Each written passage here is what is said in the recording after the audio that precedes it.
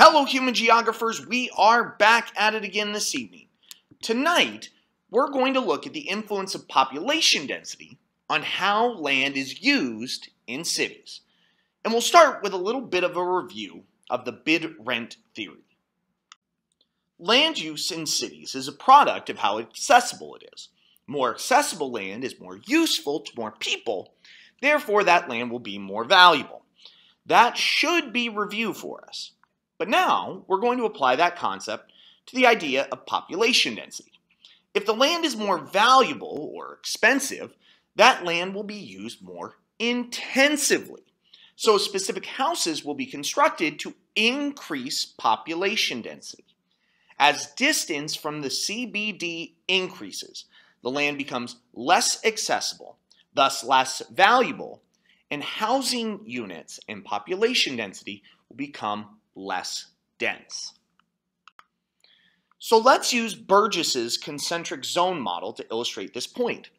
When we first talked about this, I had you focus on the rings, but this time I want you to focus on the building types and density. Notice the CBD. This land is most accessible, therefore most valuable, therefore will be used most intensively. So developers will build very tall buildings, skyscrapers, to maximize the use of that land. The zone of transition was where factories were, but it's also where our poorest residents live. But wait, if the land is expensive, how can the poorest people live there?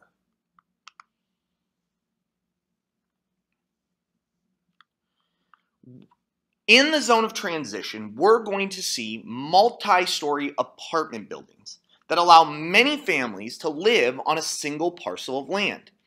This spreads out the more expensive cost of the land across many families, thereby lowering the cost per family, but increasing the population density. Then, as we continue to move farther from the CBD, land is cheaper because it's less accessible, allowing wealthier individuals to buy up bigger plots of land and to build big homes in the suburbs, resulting in significantly lower population densities. Now let's move away from theories and models and provide some real-life examples. New York City is easily the most densely populated city in the United States, with an average of 27,000 people per square mile. By comparison, Los Angeles has an average density of about 7,500 people per square mile. And Las Vegas has an average of over 5,000 people per square mile. But as you can see, as distance from the CBD of Las Vegas increases, population density decreases to Henderson and then further out to Boulder City, thus supporting our theories. But how does that compare with cities around the world? Tokyo has an average density of more than 37,000 people per square mile. Seoul in South Korea averages about 42,000 people per square mile. Paris in France is more than twice as dense as New York, with 56,000 people per square mile. And those are just core countries. In the mega and meta cities of the periphery, several that are primate cities, population density can be significantly higher. In Lagos in Nigeria, Mumbai in India, and Dhaka in Bangladesh have remarkably high population densities. But the difference in urban population density can be explained by differences in housing types. Newly built homes in the United States average over 2,000 square feet, while new homes average about 1,000 square feet in Japan and just over 600 square feet in China, according to a 2015 study. A population density gradient that you see in the bottom left can show us how different housing types can yield different population densities in an urban area. Relatively few people live in the CBD, where land costs are so high that they're outbid by commercial activities. But those that do live in the CBD may live in apartments at the top of skyscrapers. Then, as you get further from the CBD, we see multi-story apartment buildings with very high population densities. Then single-family structures that are spaced close together. These go by different names regionally, but row houses are a common name for these buildings that feature single-family units that are attached to one another in a row. As you get onto less accessible and thus less valuable land, housing types become more spaced out, leading to lower population densities. Duplexes that you see here feature just two families, each in their own single-family units that share a wall down the middle.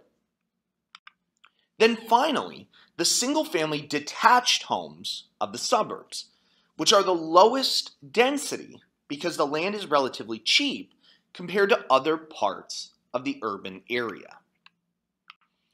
So wealthier families will live far removed from the city center, at least in the United States, and commute to work using their personal cars. They can buy larger parcels of land with homes that have more square footage and big backyards. If we were to go back to our quantitative population density statistics and compare housing types, New York City has many mid-rise buildings, but then single-family homes and duplexes farther from the downtown area. But Paris is almost exclusively composed of apartment buildings, producing the significantly higher population density. And then Henderson, Nevada looks like this. So the residential buildings and patterns of land use reflect and shape how cities function and their histories. We already know that changes and developments in transportation systems made it possible for people to live farther from the city center. By the turn of the 20th century, streetcars and trains, and then after World War II, personal automobiles, made it possible for more people to buy low-density, single-family homes on cheap land, which in turn expanded the sizes of cities, especially in North America, such that it makes it very difficult to live without a car, completing this feedback loop. And further advances in communication technology have made it easier to remain connected to the city without being physically present in it. But let's compare this again to European cities. Cities like Paris were built before the invention of automobiles, so work, home, and services had to be within walking distance of one another. Combine this with history, culture, and government policies like higher gasoline taxes, cities in Europe have remained densely populated. But transportation systems contributed to changing sociocultural patterns as well. As early as the 19th century, social classes in the United States began spatially separating.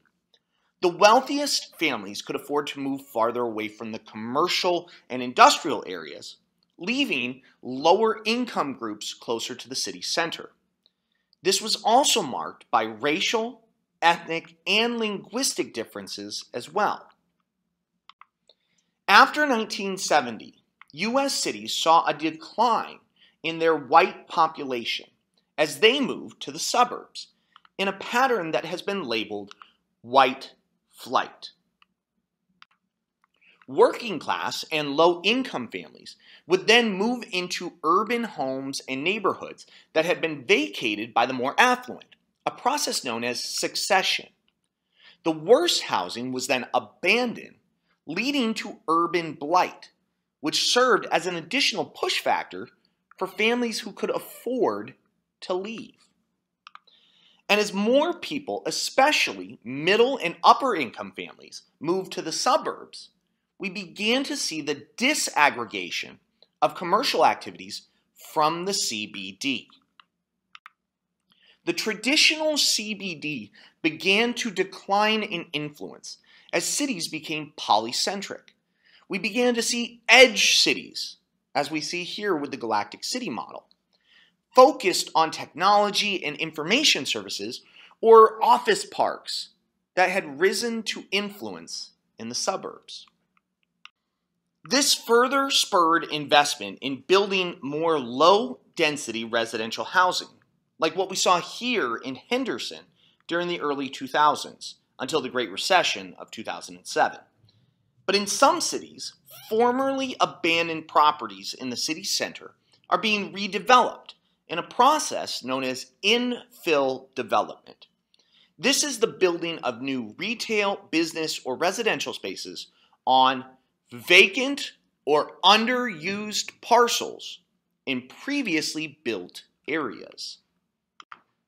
So the old factory may become new high-density apartments, or an abandoned warehouse could be repurposed into a popular new restaurant, or a vacant lot may be turned into a community garden or park. And by building higher density housing on each parcel, it makes it more likely that people will be able to find a home at an affordable price.